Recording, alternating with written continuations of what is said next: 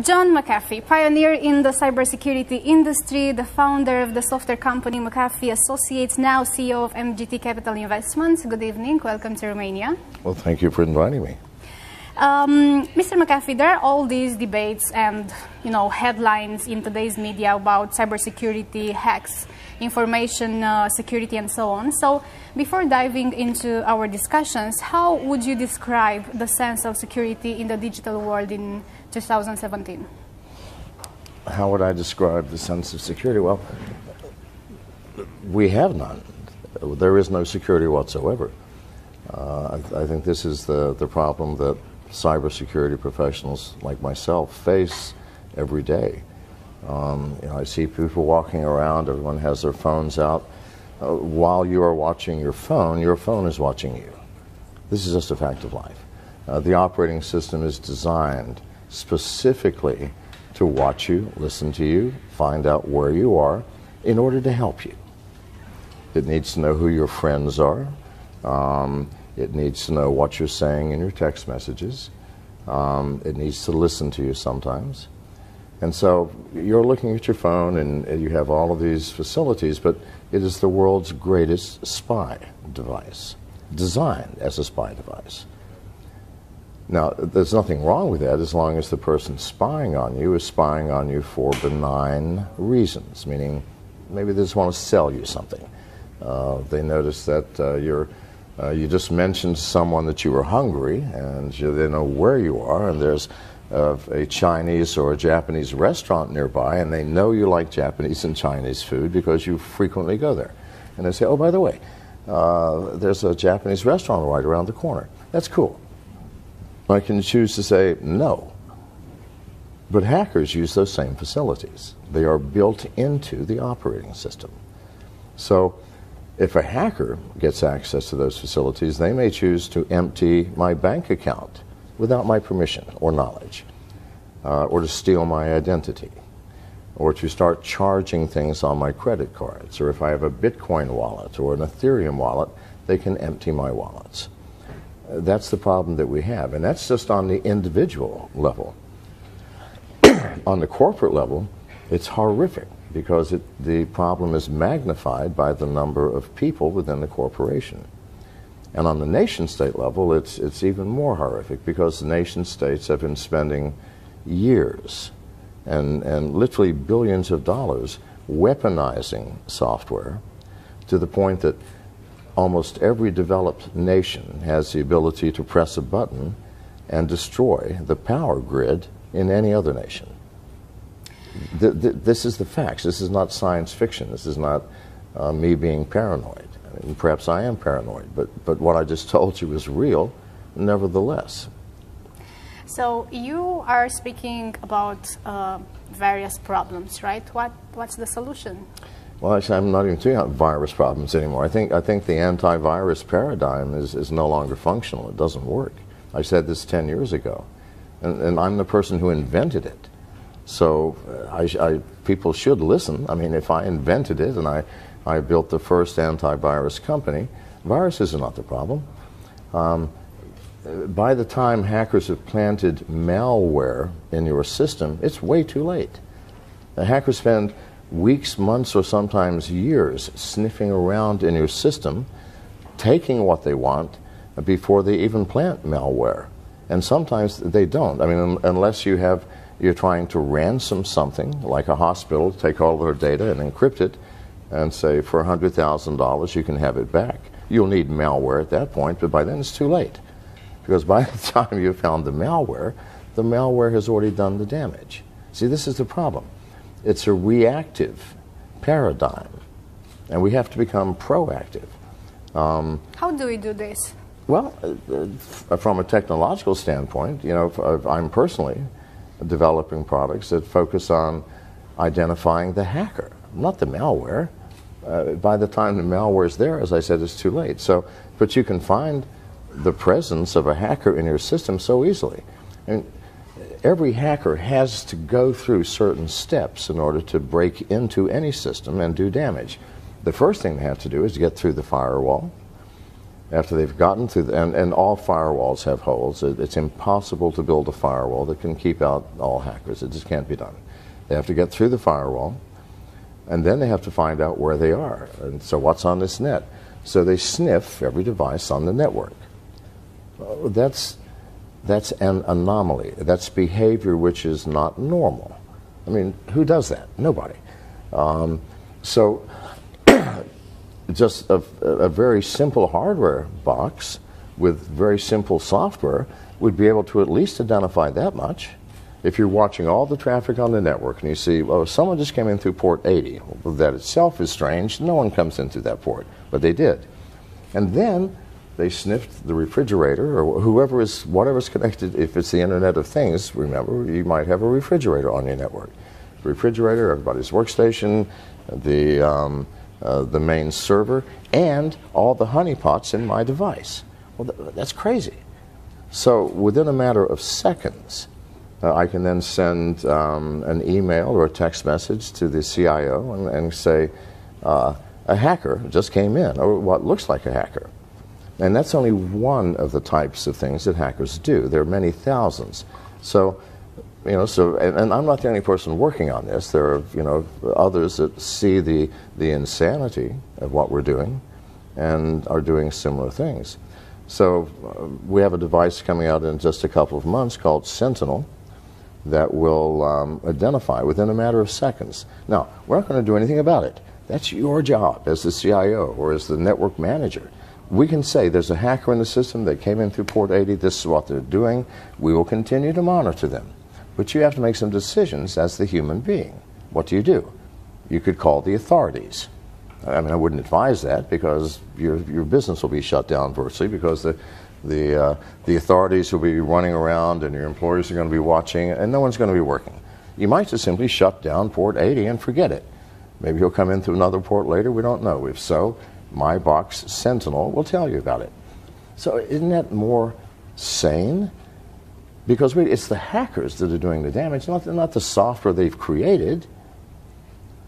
The hackers create that software. It's the hackers we must concern ourselves with. We've been fighting the end product hackers have created rather than the hacker himself or herself. So the proactive approach, and there are many products that we're working on that do the same thing, where we're dealing with the human element rather than the product of what the human has created. Where does education stand in this whole equation? Yeah, well, I think the first thing, everybody in this room should educate yourself about these little devices everyone is holding up and carrying, because they truly are spy devices. You have people, I mean, I've even heard people at Google say that if you have nothing to hide, you have nothing to fear. Well, I've never heard anything crazier. I mean, who among us has nothing to hide? I'm serious. It's not, do you have something to hide, but what is it that you're trying to hide and from whom? Think about this. Everyone exercises a different degree of privacy hundreds or sometimes thousands of times per day. I just met you. I'm not likely right now, especially with everybody watching, to tell you the intimate details of my life. It's like if I go to the store and buy some nice Romanian beer, I don't tell the clerk what I did last night in my private hours. No. We have very restricted lines of conversation.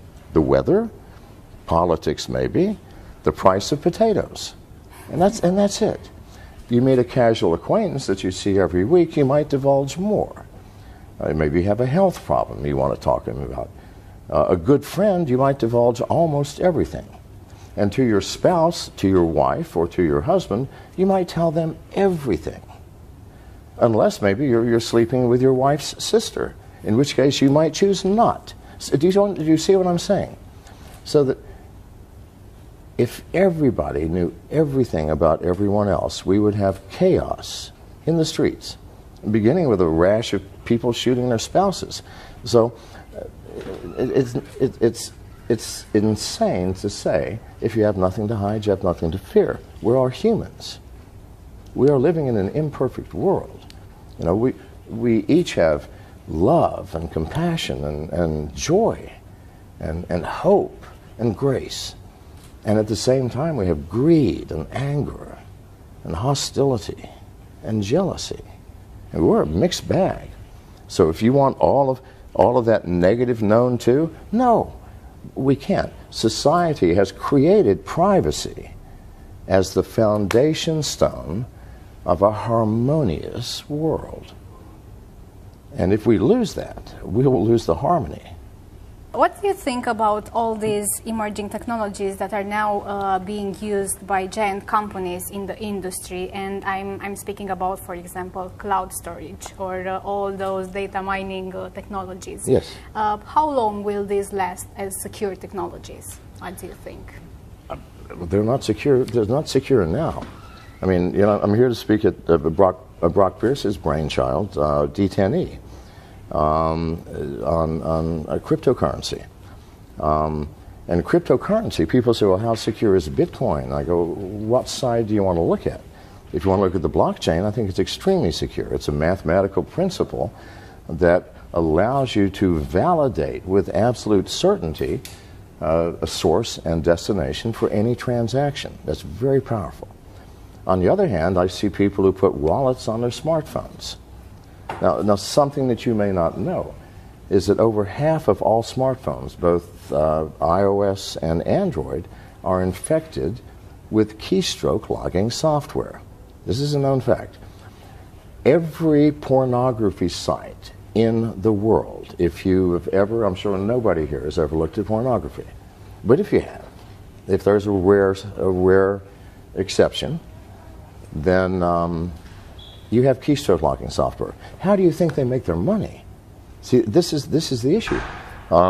It costs millions of dollars to maintain these massive databases and have the bandwidth to disperse this pornography, and yet you don't pay. Yes, you're paying. The instant you visit the site, if you have an Android, for example, the site runs a JavaScript which sets the download unauthorized application flag. The very first video that you watch, you now, because that's a click-through, you clicked, you did something. You said, yes, oh, good, yes, I'll do that. Downloads, first and foremost, a remote rooting function. If it's an iPhone, a remote jailbreaking program. All can be remotely rooted now. After it's rooted, they download a keylogger, and all this takes just a matter of seconds. And from that point on, somebody is watching every single one of your keystrokes. Now, people pay these pornography sites for the ability to put their keylogging software on your phones. Why? Well, maybe they're a Bitcoin aficionado, and they're going to see, do you have a Bitcoin wallet like Mycelium or what have you? Yes. Well, they're just going to hang around until you access it and input your keys or your passwords, and the next day, your wallet's going to be empty. Or maybe you do online banking, all right? You have a password, you have an application. The very first time you've logged into your bank to check your balance or do anything, they go, thank you very much. And the next day, your bank balance will disappear. Now, why has this not happened to you already? Because hackers are not stupid. In order to take something, they have to download additional software. If they only take 400 or 500 people's bank accounts in one day, then the next day the white hat hackers are going to say, this is how they did it, everybody, you can protect yourself. No, they're going to wait until one day this year or next year, and 100 million people in one day are going to have your bank accounts eradicated. Zero balance. Or your identity will be stolen. Or your Bitcoin wallet will be emptied. Or maybe they've been watching your keystrokes to see if, maybe you're saying something to a friend or a lover that maybe could compromise you. Maybe they can blackmail you. If they get lucky, you might be a United States congressman or a senator, in which case, now not only do they have money, they have power. So this is why this is being done. And the Russian cyber mafia and the Chinese cyber mafia are so powerful. They pay literally hundreds of millions of dollars to these pornography sites to allow them to access your smartphone so that at some point they can utilize that. So it's something to think about. Now, you said how secure are they? Well, they're not.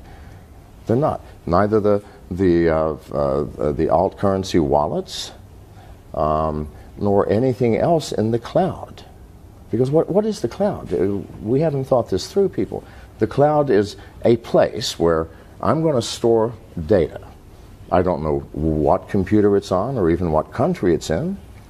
I don't know who is managing it and monitoring it and controlling it. I don't know what type of security facilities you have. I know nothing. And I'm willing to put my valuable data there? No. Why would we do that? Now, if it's something I don't care about, that if you steal it, I don't care. It's a list of books I read. You know, I'll just recreate it from the web. But if it's something that matters, it's like saying, we've all agreed now we have secrets, yes? Yes. Well, why don't you let me keep your secrets? Why should you be burdened with having to keep your secrets? I mean, you've got too many stories to tell. Why don't you give it to me and let me manage it for you? Isn't that crazy? And yet that's what we're doing with our, quote, secret data. That is data we don't want to have stolen from us or taken or accessed. Did I answer your question? Yes, it did. So as an investor, you wouldn't invest in a company that it's using cloud technologies? Well, I wouldn't say that. Because there are many ways of looking at the cloud, aren't there? I mean, as it exists now, with where we store our data is unknown. And why do we use the cloud? We use it because it makes life easy. I can access my data from anywhere and from any device, on an airplane, my smartphone, my laptop, who cares? Well, you can do the same thing by choosing where you store your data. And there are companies that are offering decentralized cloud services where you create this, they give the software, you say, well, I want my main server in the company to be where I keep all my sensitive things. You might even have your smartphone as a server if it's always turned on. So you get to pick and choose. And you might still use the cloud for some things because not important. It doesn't matter if people steal it or know what's in there. So I'm not saying I wouldn't invest in it. I'm saying that it would have to be a new type of cloud, a cloud that you, as the user, have control over to the extent that you get to choose the location of your data. Speaking about Bitcoin, what is the most significant value of Bitcoins? What would you say? Well, I think the most significant value is that it is a new paradigm of money. And it's not going to go away. It's like Pandora's box. We've opened the box. It came out. It's not going away. No matter how much governments would like it to, no matter how problematic it is for banks, it's here to stay and it's growing. And the world will have to learn to adapt to it. If not Bitcoin, then one of some other cryptocurrency, because there's hundreds of them. And I would caution people because many of these new cryptocurrencies are scams. People who say, oh God, there's a lot of money to be made, let's create our own currency and name it whatever, the McAfee coin.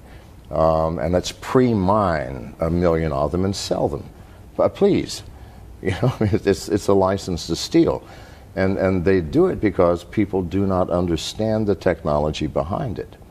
And here's some other advice. If you are going to become involved in any kind of cryptocurrency, Bitcoin or Ethereum or Monero or whatever, you need to educate yourself. It is easy to lose your money and to become confused. So, and these are problems that will fix themselves. The simplicity, it's difficult now because it's a new technology and we don't have the facilities to keep you as the owner of the money from hurting yourself through lack of education. We can build software to take that away. It'll just take time. A year, 2 years, 3 years, that problem will go away. But banks, governments, people who collect taxes from income, it's a problem they're going to have to deal with. In one of your previous talks, you said that there are two ways of losing Bitcoin, through stupidity and hacking. Could you please elaborate on these two aspects? Through stupidity? Stupidity and hacking. I don't use that word stupidity very much. I can't Well, believe you I said did. that, but I did. Fair enough. Okay. But then I must have been talking about myself, because I've lost lots playing around with cryptocurrencies, because I'm trying to find what the problems are. You know, I let people hack me. I published my personal phone number in Business Insider magazine last year. And my wife is here. She can tell you that for weeks the phone rang nonstop 24 hours a day. However, every hacker in the world has my number now. They also have my email address. Please, try and hack me. It's not a challenge. I want to see what you're doing. I want to see the newest tech. I want to see the newest technology in data theft.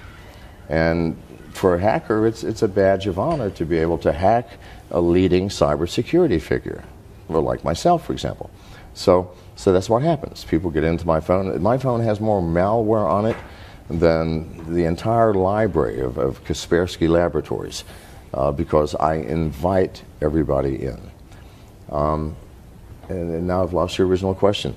It had to do with stupidity and hacking. And hacking, yes. So it is. Stupidity meaning we blindly walk into things without thinking, like Bitcoin. You know, you should always, at least for the next year or so, find someone who's already doing it that can advise you, who already has a wallet and can tell you what's the best wallet, who can tell you how to store your money offline. It takes education, and it takes a little time. And again, the stupidity part, you know, mostly me. I get tired. I also do exchanges between Bitcoin and Ethereum and Monero, all of the alt currencies. Why? Because I'm looking to buy a company that's already doing that, and I need to understand that technology. Well, you know, I've lost thousands of dollars, mostly through my own stupidity. You know, I get tired, and when you transfer one alt currency into another, you have to have an intermediary wallet. So you have the source wallet, the intermediary wallet, and the end wallet. It's easy to get those things confused if you're doing it a lot. So that is stupidity again. Is there any way to secure your Bitcoins once you've earned them? Yeah, absolutely. I think mine are secure. But the only way to do it is offline. I mean, you can buy devices. My favorite one is Trezor, Trezor, and the reason is because your seed keys. When you first create a wallet, it gives you a thing called seed keys. It's a list of words, random words: car, shoelace, dog, cow, whatever. And these are your seed keys, randomly generated to the point that there's no way anybody could ever guess them in the right order. Now, the ridiculousness of wallets, keep in mind that if you've been to a pornography site, someone's watching you anyway. As soon as you install the wallet, it shows you what your seed keys are, asks you to input them so that you got it correct. Well, you just gave up your wallet to any hacker who wants access to it. What's nice about the Trezor device, and by the way, I have nothing to do with Trezor. I'm not promoting it for sale. Nothing. I just use it. Is it has a tiny little screen that shows you the seed keys on this screen, not your smartphone, not your laptop, not your desktop, but on that device. So no hacker can access them. And then once you've put your Bitcoins into the wallet, unplug it, bury it in the backyard, hide it under your mattress, whatever you want to do with it, like it was real cash. So, but to keep the wallet on any intelligent device, whether it's your laptop, your desktop, or any mobile device, that's insane. It will get stolen. In terms of cybersecurity technologies, what's your bet for the future? What do you think it will be the technology of the future? It'll have to be the technology that looks for the human element, that looks for the hacker rather than the malware that the hacker creates. That's the only way you can do this. Because hackers have to interface, they have to act, they have to do something in order to hack you. And it takes many weeks or sometimes many months for them to do that. And if you can identify the hacker right up front and shut the hacker down, then they're going to go look for easier prey. All of our security in the future will have to include that aspect of security, the hacker mindset and the hacker methodology. You speak a lot about hackers. Let's suppose that I am a tech company. How do I deal with them? How should I approach this relationship with hackers in general? Should I work with them? Should I? Yes, hire them. I keep saying it to everybody. If you don't have hackers on your team, then you're lost. If I'm designing a bank vault, wouldn't I want to hire the greatest safe cracker in the world? Someone who can break into bank vaults? I want to hire that man, because if I don't, then he's going to break into my safe. This is just a fact of life. So we have to work with them and cooperate with them. We have to stop thinking that all hacking is bad, because a hacker is nothing more than a person who understands every single aspect of computer technology, from the hardware all the way up to the highest level software, and loves doing that, loves living in that field, lives, eats, and breathes that. Now you can't create a hacker. You can't send someone to Harvard or to Stanford University and create a hacker. No, that's not possible. You can create a good computer scientist, but that's not the man or woman that you want to save you from hacking. You have to get the hackers involved. I hire nothing but hackers. My friends are all hackers. You know, I want to know the hacker mindset, else I cannot help you. I can't do anything to create products or services to keep you secure if I don't understand my enemy. And just because they're hackers does not mean they have to be the enemy. Okay. There are white hackers as well. Yes, absolutely. Speaking about that, how much do you think the security industry is still biased towards hiring computer science graduates as opposed to people that are self-taught in this security field? I believe that in 10 or 15 years, colleges and universities will no longer exist. Does it make sense, for example, to learn a science where you're taught by a human being with a limited brain and limited capacity, when right here in your hands you have access to the infinite knowledge of the world? I tell this to people all the time. They go, what should I study in school? I go, why do you want to go? I mean, if you want to go to school to party or to make friends or for social reasons, that's fine. Or you want a degree so that you can get a job with some structured company that demands you have one, okay. But if you truly love what you do, you're not going to structure your life so from 10 a.m. till 11 a.m. you'll be studying writing device drivers, and then from 11 till 12 you'll be studying C++. No, that's nonsense. You're going to be living on the dark web. You're going to be living in these communities where people are talking about the ins and outs of technology. That's how you're going to learn. And those are the people I will hire. Because if software engineering and hacking is not a structured universe, it is very chaotic. And universities are very structured, even though they look chaotic at fraternity parties. But so yeah, you need to question whether school in its current form will even exist. From MGT Capital Investments point of view, what are you looking at exactly when deciding if you will invest or not in a tech company? Well, recently we've been investing mostly in ourselves because we have such a team of hackers, and you know, while I'm off, you know, looking for possible new acquisitions, they're back creating things, you know, and when I get back, there'll be something else they will have created. And that's how we came out with the Sentinel product and a whole bunch of other products. So, you know, even in my world of investing and creating cybersecurity products, There are no rules. The world is changing rapidly. The thing that motivates me is that I see we as a world, not just a nation or a class of people, but the entire world is teetering on the edge of a cliff, dangerously, where we are allowing these devices to basically become our masters rather than the other way around. And these devices are spy devices. We buy them so they can spy on us.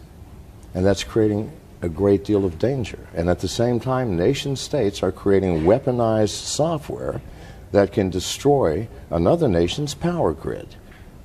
Well, I'd rather have nuclear bombs dropped because they're localized. If you lose a power grid for a nation, you will be living in a cave within a year, wearing animal skins, because there is no other hope. You have no emergency services, no communication, no food, because all food production is automated. Without power, you cannot run the computers to automate that production. Without power, you can't run the machines, even if you had the manual capability of doing it. You can't distribute the food because that is all automated. It would be a horrific world, and yet we are all in this world, and at least a dozen nations have that button now. Russia, China, US, I know for sure. Isn't that frightening? It is. It should be waking people up. But instead, we're still drawn into this tiny little colorful, entertaining screen. By the way, from all the devices that we as regular people are using, what's the least secure from all? If we were to choose between our smartphone, I can tell you what the most secure is. It's this one, the one that I carry, and it's a Samsung S7. And the reason is it is the only phone that cannot be remotely rooted or remotely jailbroken. All iPhones can be, again, whatever. The most hackable phone in the world is the iPhone. Android is second. But before they can do anything, they have to root your phone remotely, meaning you download a piece of software which roots your phone. And no matter how hard manufacturers have tried, no one has kept a remote rooting software out for more than a few months. This has gone for over a year. No one yet has developed one. So when they develop a root device for this, I'll search for something else. That's the only way, by the way, I can survive handing out my phone number and email address and inviting hackers to come and hack me. They can put the software on here, but the software is powerless until the phone is rooted. I never rooted. Mr. McAfee, thank you so much for your time. It was a pleasure. Now, if you're still available for 5 or 6 minutes, I think that we can take 1 or 2 questions from people that gathered here.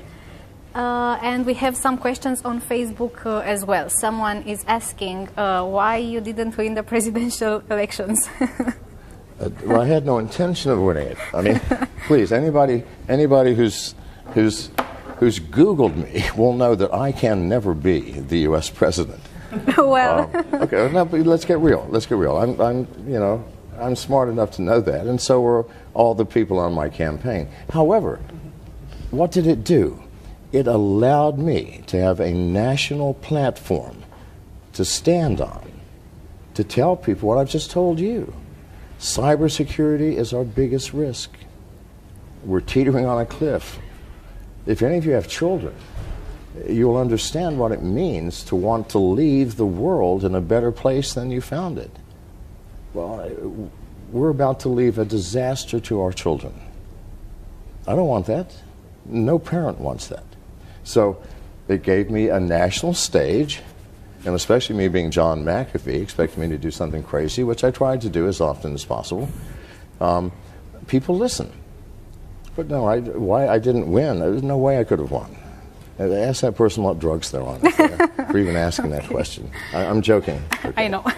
We have one question there, I think. Yes. Hi. When you were talking about giving your data to someone for safekeeping. I'm sorry? When you were talking about giving your data to someone for safekeeping and filtering and whatnot. Your personal data, you know? Yes. I got this crazy idea. Traditionally, antiviruses worked like this. You would install them on your computer, would maybe pay a license on them, and hope they protected you. But if that didn't happen, then you were screwed, and you couldn't sue a company or something like this. What if we change a little the paradigm? Say I'm the consumer, there's the hacker, but there's a third party, which is someone responsible for my security. Meaning, okay, I have all this personal data, and I want to legally bind you to take care of it and not let anyone get their hands on it. If that happens, you have to pay a lot of money to me. Yes. And in return for this, maybe I pay a monthly fee. Depends on the data, it depends on stuff like that. Does that make sense from a business perspective? Well, absolutely, but here's the problem. It requires that you act responsibly too, meaning that you will not download an application from Google Play or some other thing without reading what the permissions are that it's asking, or that you never visit a pornography site, or that you never visit any site that offers you something for free, which you know is not free. But no, I'm the dumb client. I don't know that. I want No, but here's the issue. Because once your phone is then compromised, he can't. The third party can no longer be responsible because the hacker is not coming in this way. He's coming in pretending to be you. Yes, Do you understand? I understand. But in my scenario, if I'm the dumb client and I don't want to have responsibility, I want to delegate responsibility. This would mean that the third party, they should be proactive, and they should go to the pornography websites and try all the things that I would try as a customer. But that's fine, and they can do that. Yeah. But as long as you are still using your phone, because, let me ask you this, how will you get access to your data? Are you going to drive to their building and sit down in front of their computer, or are you going to use your computer to access your data? I'm going to use my device. That's right, and your device is the Trojan horse. Your device is the hole in the system, as long as you don't act responsibly. And if you're going to act responsibly, why do you need some third person to hold your data? That's the catch-22 here, is that it has to be on our shoulders. We always want to put responsibility on someone else's shoulders. Well, that has never worked for anything in my life. Yes, And it works least of all in cybersecurity. But that's just my humble opinion. So, Thank you so much. Thank you so welcome. much. In the United States, copyright law allows for the fair use of copyrighted material under certain limited circumstances without the prior permission from the owner. Under the law, determinations of fair use take into account the purpose of the use, the nature of the copyrighted work, the amount and substantiality of the work used in relation to the work as a whole, and the effect of the use upon the potential market for the copyrighted work. Other jurisdictions may have similar copyright provisions protecting fair use or fair dealing. If you are uncertain as to whether a specific use qualifies as a fair use, you should consult a qualified copyright attorney. You have the right to take it down.